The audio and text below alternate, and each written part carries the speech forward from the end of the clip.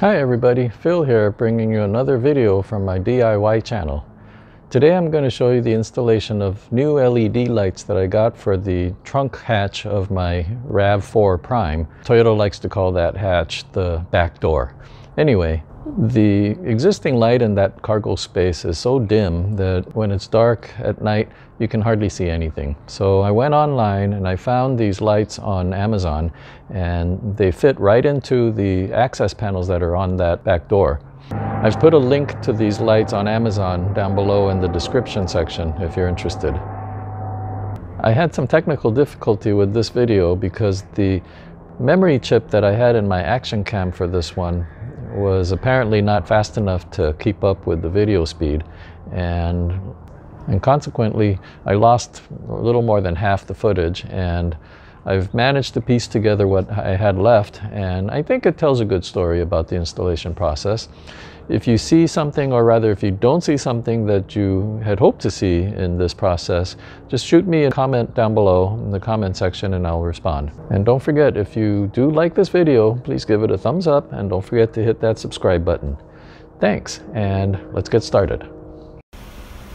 Okay, so here are the parts for my new cargo trunk area lights. I've got the two LED panels that are going to fit right into the spot on the trunk lid.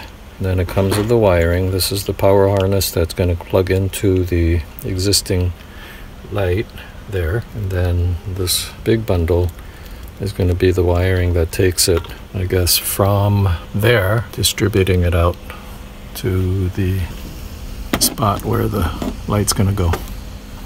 So the first step is to open this light, and to do that, there we go. Trying to be gentle so as to not scratch or mar this brand new finish. Okay, so that's there. I need to fish the power cable from here down to where the light is. I could use a typical electrician's fish tape, or I saw online somebody using a USB cable of all things, but I'm not sure I want to try that. I think I will try this. I think this is a 16 gauge solid electrical wire. I think I'll try this one. It might be a little bit more flexible than the stiffer steel fish tape.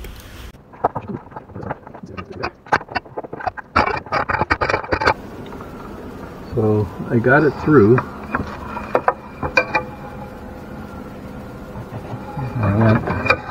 What I did was I fed the wire up from there and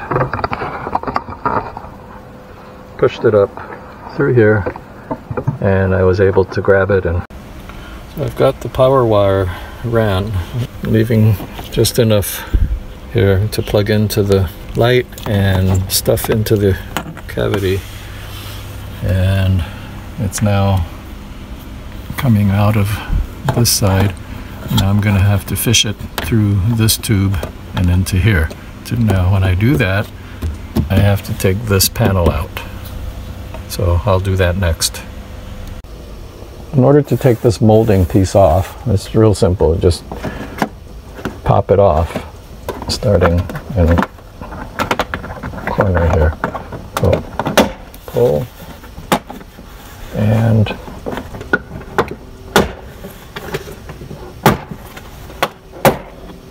it comes off. There are 4 of these tabs, and taking this side piece off is also just as simple. You just pull on it a little bit and it just comes off just like that.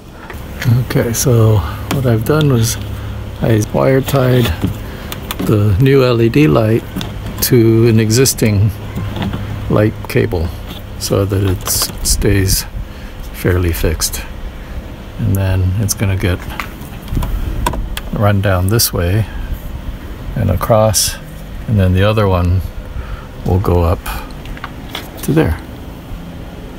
So left side wire is there, and I'm about to put the trim piece back on there, and then I will plug that guy in, and we're almost there. And here's the wire that runs to that light. This one is held on with just 2 clips, and it hooks into up here, and these two clips go, it's like they go right there, these two spots. So these go back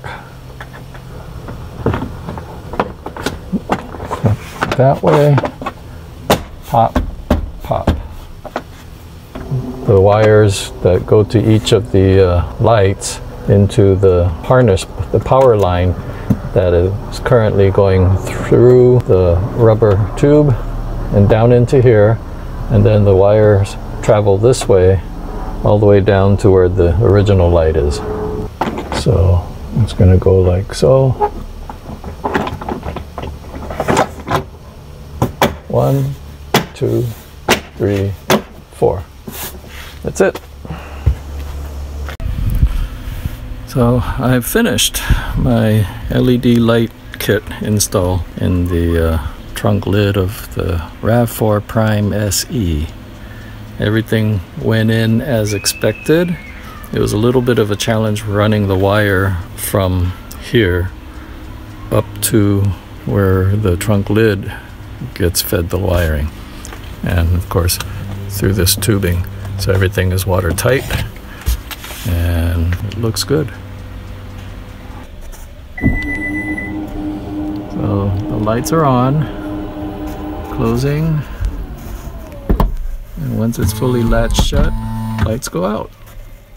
So that installation was fairly straightforward. It wasn't very complicated at all. The hardest part for me was fishing that power cable up from the side light where the existing light is, up through the upper panel and over to the top center where the wire has to go in through that rubber tube into the trunk hatch.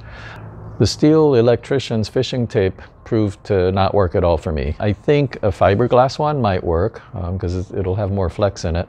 What ended up working for me was that solid electrical wire, which I fed from the side light hole and up towards the opening where the grommets are. I tried it going from top to bottom, but I just couldn't get it to fish down and then make the bend to go down. But going up seemed to work better. But aside from that, everything else was very straightforward. The lights fit perfectly into the openings and everything worked the first time.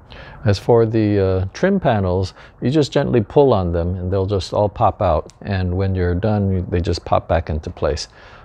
It's really a very simple project. All in all, I'm very happy with these lights. I'm glad that I got them. They're just bright enough, but not too bright such that it's not going to blind you when it's pitch dark outside. And it gives plenty of light. It illuminates it kind of like floodlights into that cargo area. So it's a really good set of lights. I'm really happy about them. Anyway, that's about it for today. Thanks for watching. Bye-bye.